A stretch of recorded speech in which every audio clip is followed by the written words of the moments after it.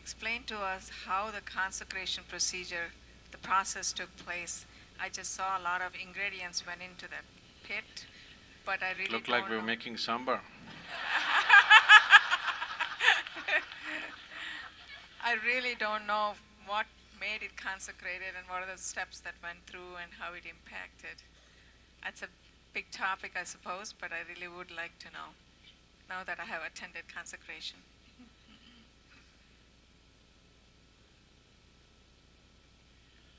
So this is always happening in the world. Constantly all around us, one substance is being made into another, another is being made into another. This transition and this transformation is happening all the time. If you make mud into food, that's called agriculture. If you make food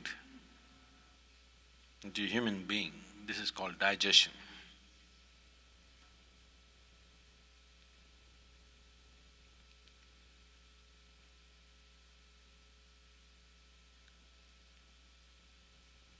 If you make human being into a mud again, we call this cremation.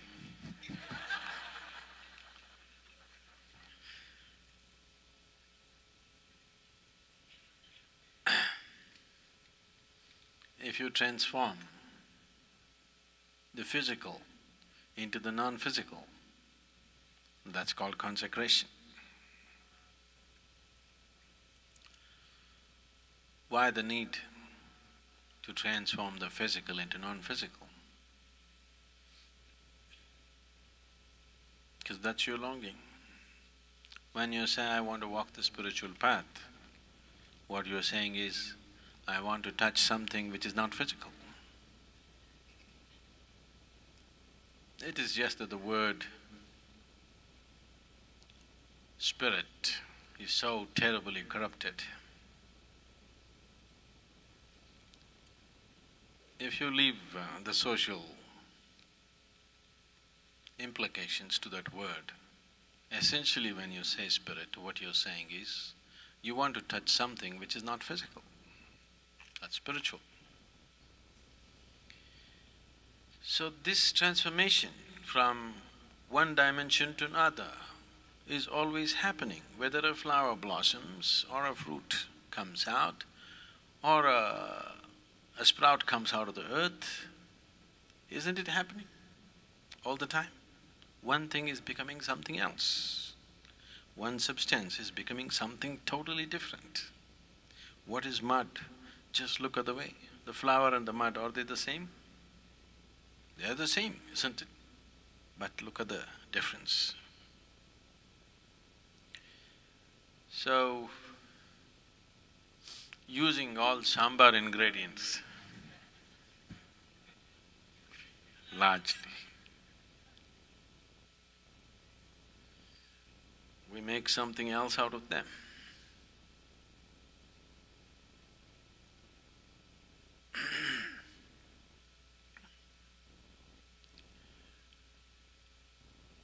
Whatever substance that your parents gave you is once again just… the womb is one kind of incubator. The fetus is also another kind of incubator. You, as a body, is also another kind of incubator which is nurturing something else within. A fetus or the formation of these bundle of cells in the mother's womb by itself is not life. The womb created the fetus became a receptacle for life and nurtured that life, which is still continuing to happen.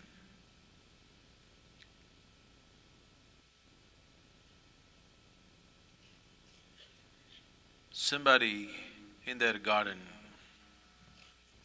produced 1,000 roses out of their plant. Someone else has just managed one in 10 years. Depends on what kind of soil, what kind of care, what kind of nourishment went into this. Similarly, same kind of body everybody has. One person can make this into so many things, another person struggles with it, another person somewhere in between, each person in his own way. So the whole system of yoga and tantra, the essential nature of spiritual process, unfortunately, too much nonsense has been said about these things, so the moment I say spirituality, people say, yes, I want to be peaceful. If you want to be peaceful, you must be dead. You don't walk spiritual path for peace. I know worldwide this kind of nonsense is happening. To be peaceful, you don't have to be on the spiritual path. A drink will do it. If you go climb one mountain and sit there, that'll happen. If you take a long walk and lie down, you'll sleep peacefully.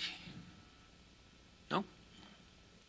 You eat a full stomach, you'll sleep peacefully. Yes or no? You don't need spiritual process to be peaceful. It's a shame that so-called spiritual teachers are going about telling people this is about being peaceful. The longing for peace has essentially come from troubled minds, minds who are torturing themselves. For them, peace is a big commodity that they have to seek. If you're not using your mind for self-torture, why would you think of peace? Would you think life or would you think peace? Would you seek exuberance of life or would you seek peace? If you have not become an expert in self-torture.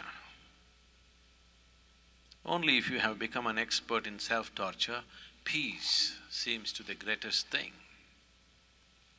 A bullet in your head does it very well, actually. Really. Just renders you peaceful.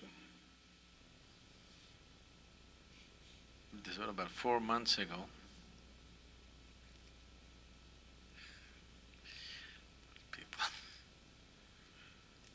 Someone comes to me and says, Sadhguru, your face, Sadhguru, so peaceful, Sadhguru, you look. What? Me peaceful? Look into my eyes and see, I'm like a bloody volcano.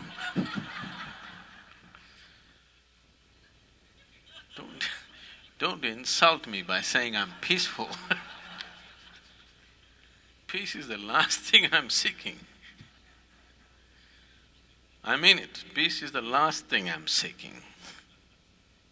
You want it now? You want it now? Peace is the last thing that you seek, isn't it? You rest in peace.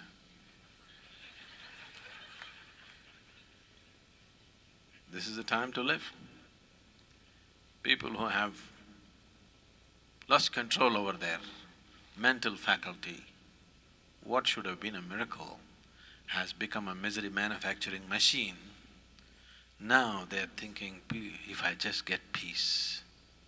If you want peace, all you need is a tranquilizer, a glass of wine, heavy stomach, or something to do which will exhaust you, which will make you sleep peacefully. No? No. Doesn't these things work? They'll work wonderfully well. So, this is not about being peaceful in terms of experience. We want to make this very pleasant. We want this to be blissful, ecstatic. But even being ecstatic is not a goal by itself. If you are blissful by your own nature, then the important thing is, you're no more an issue. You're not the issue anymore. There are other issues in the existence, let's look at it.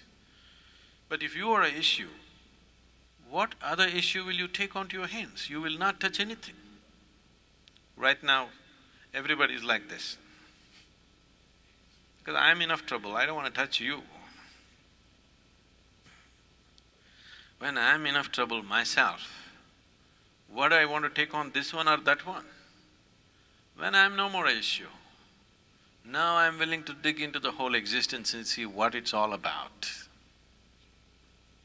So mysticism evolved only in those places where people learn the technology of being ecstatic by their own nature.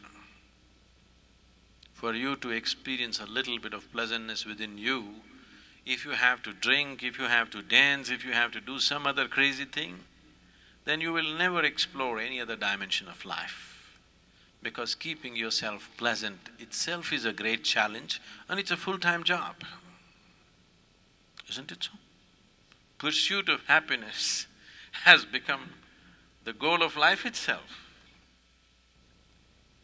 Happiness is not the Z, not the A of life, it's the Z of life. It's not the Z of life, it's the A of life. It is not the end product of life, it is not something that you achieve. It is something that you start with. That's the square one of life. That's how all of us started, isn't it? Isn't it so? As children, we all started joyfully, without any hassle. So, do not understand spiritual process as peacefulness or joyfulness or even blissfulness. Only if you're blissful, you will truly explore all aspects of life. Otherwise, you will not dare to.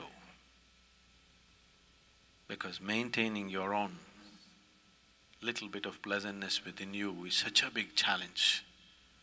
Where is the question of taking on bigger challenges?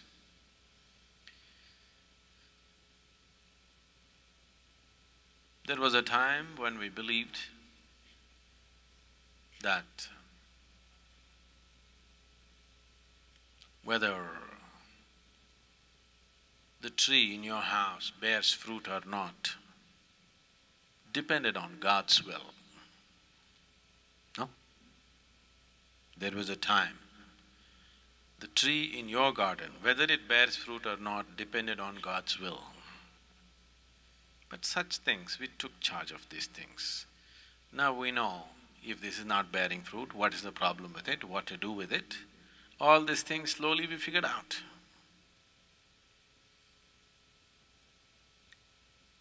So when you understand that if this one has not blossomed, it's got nothing to do with anything except that we are not doing something right with this one. It's as simple as that. When we understand that, that is when a spiritual process actually begins. So once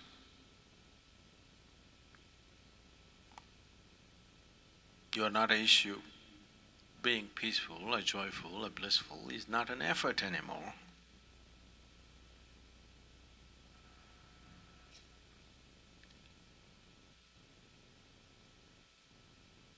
Then naturally, you want to know what's behind everything, because it is not an induced quest. It is very natural for human intelligence to look for it. You can't help it. Spiritual process is not a conscious choice. It's a kind of compulsive behavior. It's a compulsive behavior. Unless you handle it consciously, it'll not yield. That's why it looks like a trick thing. It's actually compulsive behavior. Longing for the boundless is a compulsive behavior. But unless you become conscious, it'll never work. So, it's little one inside the other.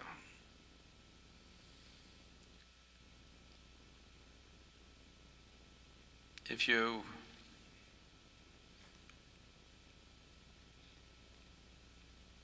when you are stuck to the rigid formats of your logical mind,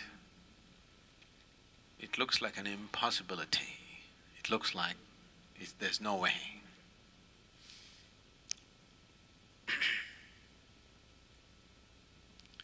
If you come to India, you'll see this. People will go down here, there's one, let's say, one Devi temple, they'll go down to her, like all the mantras and the chants and the prayers that they do, they're saying, you are everything. They go here, one Ganapati temple, half man, half animal. They go down, bow down to him and all the chants, prayers, everything, they're telling him, you are everything. They go to Lakshmi temple, they do the same. They go to Vishnu temple, they do the same. They say Shiva, of course, they say you are everything. I know you are also doing this with people.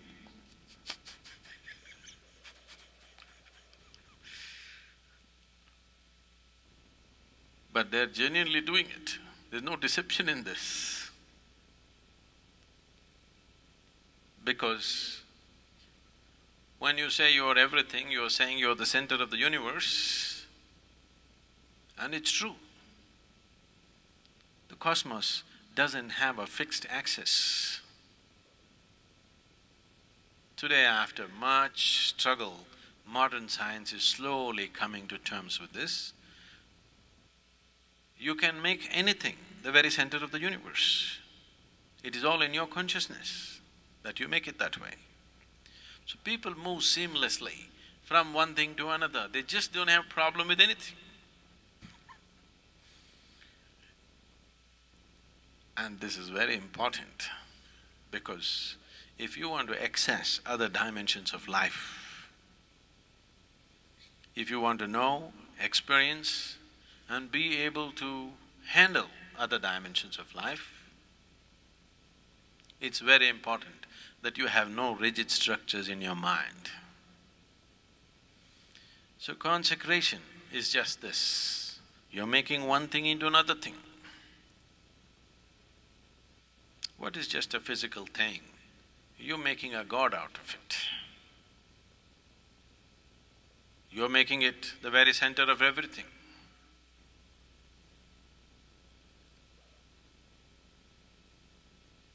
People keep asking me, Sadhguru, are you going to make another dhyana linga in United States?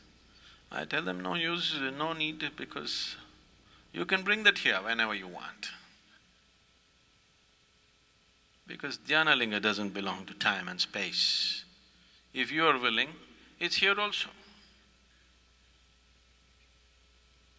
We can establish one space where it is like… we won't consecrate anything, but if all of you are willing, that'll become the Dhyana Linga temple without actually doing it. Now I'm beginning to talk mumbo-jumbo because life is mumbo and it's jumbo. It's big. The biggest thing in the existence is life itself, isn't it? The biggest thing in the existence is not some god sitting somewhere, the very life process itself. It contains the creation and the creator. If you are willing to go beyond the surface substance of what this is, suddenly everything is plastic. You can move one thing to another, another thing to another, it's all mixed up. There's a beautiful song in Telugu. The Telugu people, oh.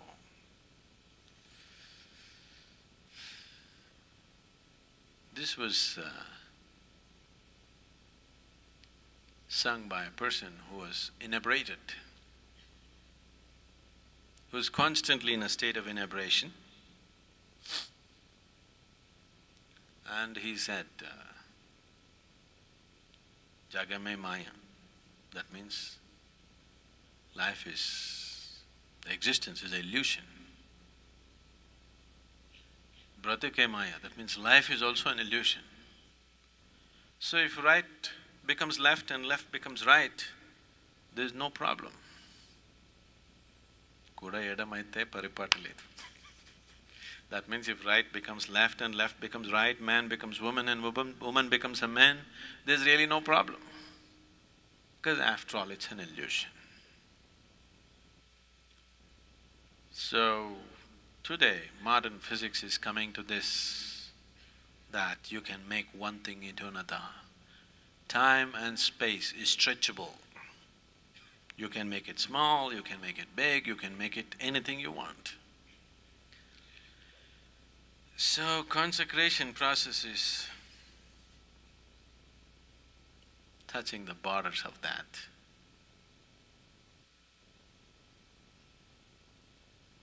The main part of the consecration was not done here, it was done in the last 2 days.